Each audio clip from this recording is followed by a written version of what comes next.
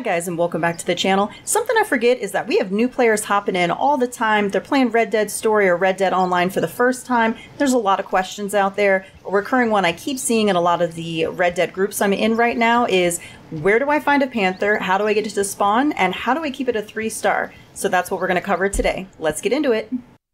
So the first thing that you're going to do is come to this spot that I've marked on the map. This is my absolute favorite spot for Panthers. There are other spawns on the map, of course. There are 2 in Le Gras. There's a more rare one in Stillwater, but this is my favorite and most reliable. And I should mention that this spawn works amazing in story. You can get it to work in online, but you have to think about the fact that there's a lot of players in there, so it depends on what's going on in the server. If there's a lot of events going on, if a player was already there and already got the Panther to spawn and got the Panther. So it's a little less reliable in online. You might have to switch lobbies several times, but it basically works the same way. But this is what I do for story.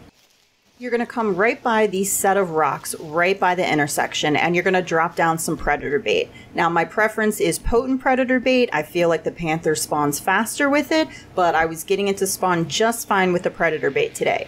I've also heard people say that dropping a dead deer here works just as well. I have not actually tried that though, so I am going to try it in the future and I'll let you guys know. But as of right now, predator bait I think just works perfect. So you're going to drop it down by these rocks, and then you're going to move back a little bit of distance so that you can kind of get a field of view. The Panther pretty much comes down the same way every time from the left-hand side. I like to use my binoculars so I can see more of what's going on rather than looking down a scoped rifle, but you can also look down a scoped rifle too until you see the Panther coming in. Okay, so as you can see, I'm just moving my binoculars around a little bit here, and very quickly a Panther spawns in on the left-hand side and it's moving down toward that predator bait. You're going to get 2 different types of Panthers that will spawn in. A regular Panther that just says Panther, and one that says Florida Panther. And for the compendium, this is good because you need to find both of them, and if you're using the binoculars, you can study and track them.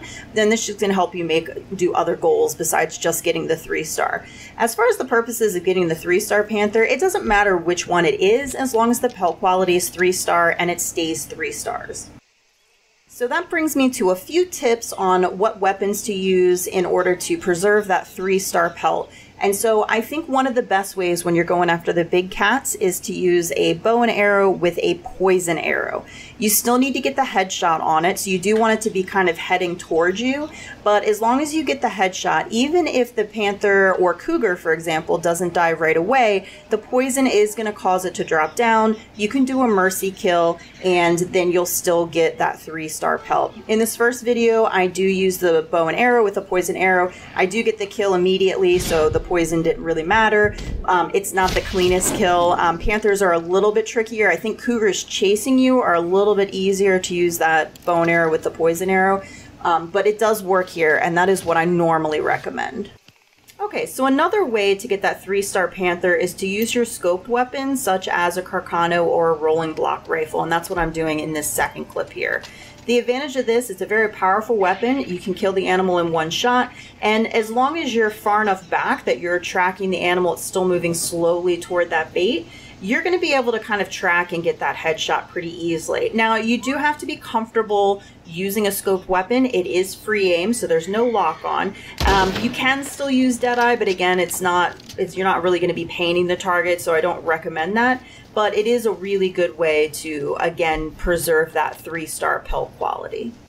Tip number 2, if you have done all of these steps and the Panther is not spawning, and you even try to reload a save and it's still not spawning, likely there could be an event going on in the area that's preventing it. If you're pretty early on in the story, there is an event that happens in these woods very early on, and you really need to clear that out first. I believe it is the 2 guys with the moonshine, which is what normally spawns for me, and they're right in the area that Panther spawns. So if there is any event going on at all, you are going to have a difficult time getting that Panther to spawn. So clear it out, and then sleep a little bit, come back and try again. Okay, so as this clip playing shows, sometimes things are just going to go wrong. You're going to miss your shot, you're going to lose sight of the Panther. In this instance, an NPC sets it off. I lose track of where it is because the weather's not clear, and it ends up circling around behind me, catches me totally off guard. That's why I sit there on the autosave screen for a minute, because I'm just laughing hysterically. And of course, then once I get out of it, I'm trying to pull a weapon out, but because I have my binoculars out, I keep eating food instead. So anyway, I ended up dying. But that is why that save file is super helpful. Another thing also that can be helpful is if you're sitting on your horse is going to let you know when a predator is nearby. So that can also be helpful if you're just having trouble tracking the panther or where it is. Keep in mind though, if that panther does come charging, your horse is probably going to buck you, depending on your horse, in which case it might be harder to get that headshot to get that 3-star pelt. Gotcha.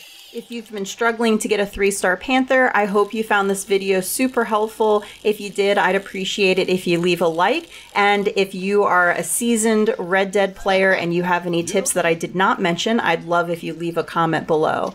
As always, thanks for watching, and I'll see you in the next one.